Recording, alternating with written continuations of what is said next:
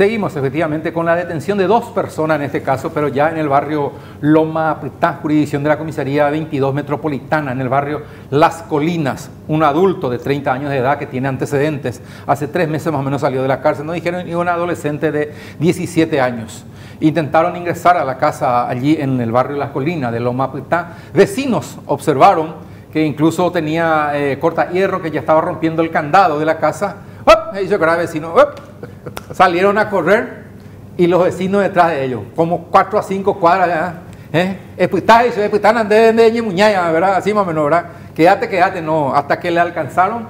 Y bueno, estamos observando, ¿verdad?, lo que al menos incautaron del poder de estas personas, un cuchillo, estoy hablando de corta hierro, con que ya utilizó para sacar el candado de la vivienda. Fueron reducidos por los vecinos, reducidos entre comillas. ¿Qué significa eso? Que sufrió golpes por parte de los vecinos, lógicamente al ser alcanzada. Comisión garrote, ¿verdad? Después le llamaron a la policía y le entregaron, y lógicamente el fiscal Cantero dispuso la detención de ambas personas. Esta que 30 años de edad ya tiene antecedentes y el otro es un adolescente de 17 años de edad. Vayamos a escuchar al oficial Isidro Rojas. Los sujetos que iban a ingresar en un domicilio, un recinto privado, y le redujeron. Rápido nosotros acudimos al lugar y usando el candado de seguridad le trasladamos hasta la comisaría. ¿Intentaron huir esto?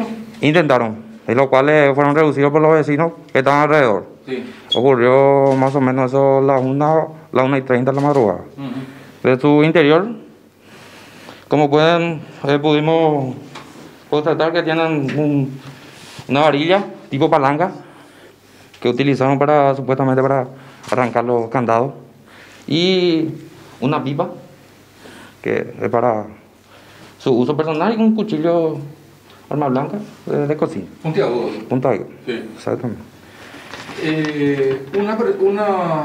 Uno de ellos es adolescente, ¿no? Uno de ellos es menor de edad. Sí. ¿Y el otro? El otro es una persona de 30 años de edad, sí, con varios antecedentes.